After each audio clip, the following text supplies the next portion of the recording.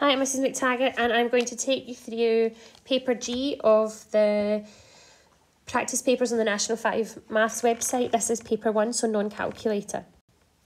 Question 1 is a divide by fractions. So the number 1 rule with dividing and times and fractions is they have to be top heavy first. So I'm going to rewrite this sum as 2/5 divided by, now make that top heavy, 1 would be 10/10 with an extra 1 is 11/10. Now the rule with dividing fractions is I say keep it, change it, flip it. So we keep the first one, we change the sign, and we flip the second fraction. Now from there you could turn that into 20 over 55 just by straightforward multiplying, or you can cancel the 5s and the 10s. Dividing by 5 is 2, dividing by 5 is 1, so that leaves you with 4 over 11 for your answer. Okay, as I said, you could have said that it was 20 over 55 and then divided them both by 5. Question 2 says factorise fully. The fact that it says fully means there's a wee bit extra to it. The marking at the side also makes it worth 2 marks, which means it's more than just one line of working. So first thing you should notice is there is a common factor of 2 in there. If you take out the common factor of 2, you're left with m squared minus 9.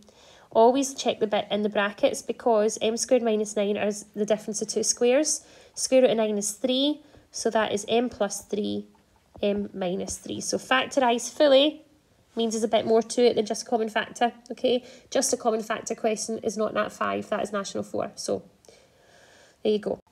Question 3 is functions. So you'll notice that the x has been changed to minus 3, so that's what we're going to do. So f of minus 3 is 5, take away minus 3 squared. Now minus 3 squared is positive 9, so we've got 5 minus 9, which is minus 4. Nice and easy, those ones. Question 4 says to solve the equation. The first thing I'm going to do is try and get rid of that fraction. So to eliminate the fraction, it's a divide by 2 on that side, so a times by 2 on the other side. And because there's 2 terms, I'm just going to put it in a bracket. You could have gone straight to doubling both of them, making it 6x plus 2, but in my experience, people forget to double that number 1. And that leaves me with that. So timesing that out gives me 6x plus 2 equals x minus 5. Move letters left, numbers right. So you've got 6x, take away x. And on the right, you've got minus 5 minus 2. So tidying up, we have 5x equals minus 7. Don't be put off that it doesn't divide nicely. It doesn't always with equations with fractions because it's really hard to get it to work out. So we leave it as minus 7 over 5. You could also say that that was minus 1 2/5, but why bother? Next question is our surd in simplest forms. Now you always have a clue in these ones because there's a root 7 means there's a 7 goes into everything else. So the 63 can be written as 9 times 7. The 28 can be written as 4 times 7. And the end term you leave as is. I always put the square number first because that's the one that's then going to simplify. Root 9 gives you 3. Root 4 gives you 2. And the last one we can't do anything with. And then it's just a case of adding all the numbers in front. Remember, there's a secret number 1 in the last one. So you're doing 3 plus 2, take away 1, which is 4. So final answer 4, root 7. Question 6 is completing the square. That's your clue to do completing the square the minute you see it written in that form. So our bracket is half of 10 is 5. So x plus 5 all squared. You then take away whatever this bit is squared. So we take away 25. And then we add back in the 17 that was in the original question. Then you tidy up the right-hand side. Minus 25 plus 17 is minus 8. That's us done. That's all for that one. Sometimes it would ask you for the turning point. If it asked you for the turning point, it would be the opposite of what's in the bracket and then your end bit, but it doesn't ask for that. Question 7 is our simultaneous equations. Alan's taking part in a quiz. He gets X for a correct answer, Y for a wrong answer. During the quiz, he gets 24 questions correct and 6 wrong, and he scores 60 points. So there is our sentence. 12 correct, 6 wrong, 60 points. Sorry, so 24 correct. So 24 correct is 24X, 6 wrong is 6Y, and 60. Now this is an old-fashioned question. Normally, they don't tell you to use X and Y anymore. They let you use whatever you wanted. So you would probably use C for correct and W for wrong, but we have to go with what they've given us. Second person gets 20 correct, so 20X. She gets 10 wrong, so 10Y, and a score of 40. What we have to do now is calculate a third scenario. So before we do that, we're going to go use simultaneous equations to work out what your score is for a correct and a wrong answer. So I've just copied the questions down a bit further down so that I have space to do the work in. Now, everyone teaches simultaneous equations a bit different. I always teach to get the middle ones into a similar value and 1 a plus, 1 a minus. So the smallest number that 6 and 10 both go into is 30. So I'm going to times the top one through by 5 and the bottom one through by -3. So 5 times 24 is 120.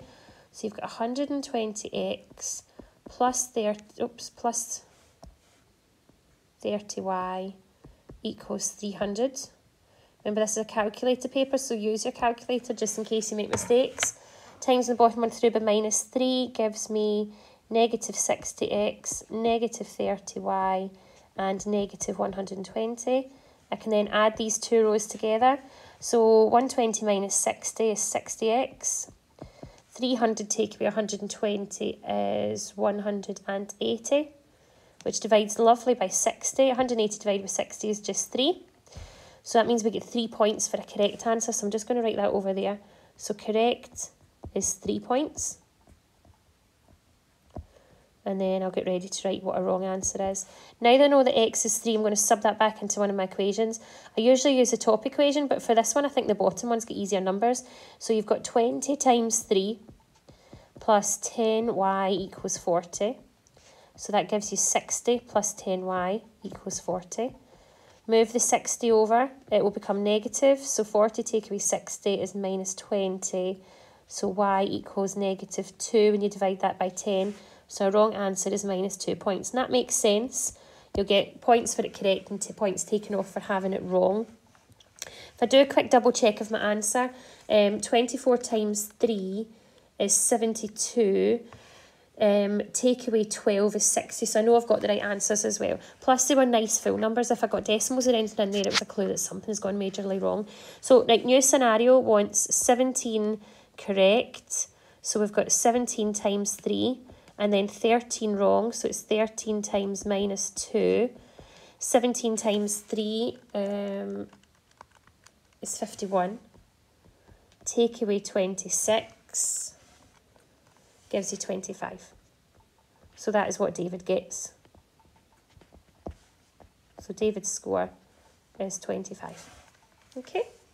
So watch out for that. Sometimes people miss that third scenario because they're that used to just being told to find out what you get for a correct or a wrong answer. Question 8, we have missing angles. So I'm told that PB is a diameter, CR is a tangent, so that means I've got a 90 to look out for somewhere. And we want the size of angle EPR. So EPR is this full angle here. So I'm just going to mark that one. And then I'm going to make this a wee bit bigger. So they mentioned there was a tangent. So the tangent is whenever your radius and tangent meet means we've got some right angles going on. So here is a right angle. And on the other side is also a right angle. So that means this part of what I'm after is 90. So I need to find this other side. So let's have a look what else we can do. We're told that P to B is a diameter. That means that PEB is a right angle triangle here. The angle on the outside is always 90, so it makes also that one is 90 on the other side. So we have two different ways to go. We can go find angle P or we can go find angle B. It doesn't really matter. I'm just going to go find this one in here. Angle P is 90 plus 48 is 138. 180 take away 138 leaves me with 42. So this angle in here is 42. Similarly, that angle at the top is also 42 using the giant PBC triangle. So that's also 42. And then I would just use the fact that this whole angle here is 90. 90 take away 42 is 48. So the angle they were after, angle EPR, equals 48 plus 90, which is 138 degrees. Always, always draw your numbers on the diagram and show clearly what your final answer is at the end to gain full marks. Question 9 is the equation of a straight line. It's from a scatter graph, so your coordinates aren't the most obvious, but they're actually given to you in the story. So someone who gets 12 for history would be along 12, and 20 for geography would be up 20. So that's your coordinates there. So we've really got, I'll do it up here, we've got 12, 20, and the other one would be 92, 80. And we have to find the equation of this line of best fit, and then at the end we're going to change it into h and g. So the first thing to do is your gradient, so that's subtracting your y's, 80 take away 20 on the top, and 92 take away 12 on the bottom. So our gradient is 60 over 80, 20 times table, that goes down to 3 over 4. Now we don't know our c value, so we're going to use the y minus b equals m bracket x minus a equation. So I'm going to come down here. So y minus b equals m bracket x minus a. Now I know my gradient is 3/4 and I'm going to choose the coordinate 12, 20. That's going to be my a and my b value. So I've got y take away 20 equals 3/4 bracket x minus 12. Two options here. Option 1 is you multiply the whole left hand side by 4 and then rearrange some stuff, but technically you can times that bracket out by 3/4 because you can work out 3/4 times 12 nicely. The only time I would tell you not to bother doing that is if you couldn't find 3/4. So for example, that being 11, it would end up as decimals. So I'm just going to go to that bit. So you've got y equals 20 equals 3/4 x. 3/4 of 12 is good old divide by the bottom times the top. 12 divided by 4 is 3 times 3 is 9, so that's minus 9. Move that 20 over and make it positive. So you've got 3/4 x minus 9 plus 20 is plus 11. The last thing to do is change your letters to fit the diagram. So the x-axis had changed to an h and the y-axis had changed to g for geography. So your geography score is 3/4 of your history score plus 11. So there is your final answer. Now what they normally do in those ones is then ask you to do a prediction and predict what someone got in geography who got like 20 in history, and you would then substitute in, but there's none of that on this one. Okay, so next question, we're told that this is a kite and we're told some information. We're told that PT is double whatever TR is. It tells us that P to R is the vector A. QS represents vector B, and P, we have to work out what P to S is. Right, so this bit here, basically, if this is double, if PT is double the bottom one, then this is like really worth, I'm going to put some numbers on here. So this is kind of like worth 2 and this is worth 1. And then it tells us that Q to S is worth B. So like this wee bit here is a half B and this wee bit here is a half B. Now if I was going to travel from P to S, I would have to come down here. See the bit I'm doing in yellow? I would have to come down here and along here. Okay, now that means I've come down 2/3 of the way of the line PR. So I've got 2/3. Now PR was told it was A, so I've got come down 2/3 of A, and then I'm only going halfway along B. So there is the answer for that one. And sorry, that's in a horrible yellow colour. So 2/3 A plus a half B. Okay, so the 2/3 is because that bit is double, P to R is double this part, so it splits in the ratio 2 to 1. That's a tricky one. Question 11 is of non-calculator sine rule by the looks of it at first glance. So they have asked you basically to find sine B, right? So that's kind of like our unknown. That's what we're after. Now, to find an angle, cosine rule needs all 3 sides, so it's clearly not cosine rule. So we're going to work through this and pretend we were doing it with a calculator. So we would have little b over sine B equals little c over, no, we're not using A, so not using C, sorry. We would have little a over sine A, because we know little a and we know little b. So we're using the a's and the b's. So little b is 4 over sine B, which we don't know. Little a is 10 and sine A is 150. Okay. We're going to rearrange this a wee bit. We want sine B up to the top, so we're going to have 4 times sine 150 equals 10 sine B.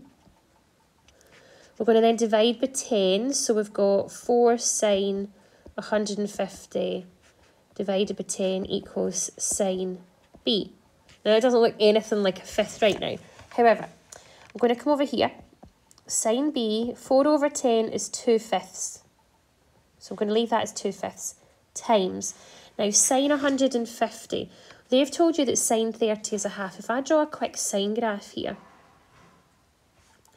they've told you that sine 30 is a half. 150 here is basically, if you've already done trig equations, this is dead simple for you. These both have the same answer, right? They're both 30 away from those roots. So 30 is 30 going that way, 150 is 30 going that way. So using symmetry, they're the same answer. So sine 150 is worth a half. So sine 150 is also worth a half. So that gives you 2/5 times a half. Now then that gives you 2 over 10, which is 1/5. So sine B equals 1/5 as required.